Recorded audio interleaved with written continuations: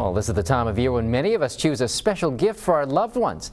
And at one Victoria school, a community fundraiser allows every child to experience the joy of giving. Veronica Cooper explains.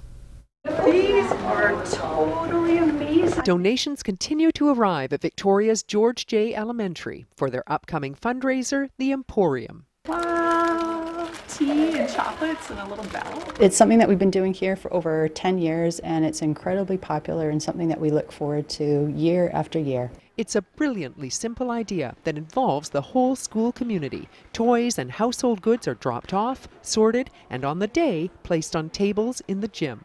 You come in and then there's a bunch of tables with gifts on top of them, and then you choose one and all you have to do is pay $1. I just like going and getting gifts for my family. Is it hard to choose? Yes, very. This is a tremendous way that all of the kids get a chance to participate. They get to participate in giving something special and picking it out for someone they love.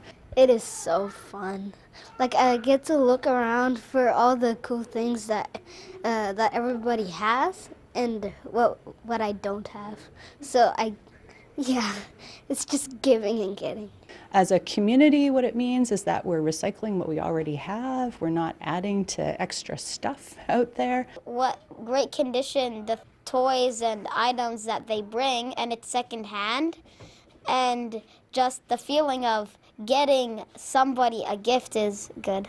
Oh, look at this one. It's got little drums. It's also win-win for the PAC as well, because the proceeds raised go to us, which in turn is invested back into the students. That is so cute. Yeah. It was the PAC, the school's parent advisory council, who came up with the Emporium idea more than a decade ago. They want to ensure that there's equity and parity all times of the year, because the pride that comes from being able to give their own gifts to their own family is huge. I like the Emporium because it gives gifts and it also gives donations. The community also donates to a silent auction, and all this giving adds up. Typically, it raises between $1,200 and $1,400 per year for the school. So it is a tremendous fundraiser. A school truly embracing the season of giving. Vital People is brought to you in part by the Victoria Foundation, connecting people who care with causes that matter.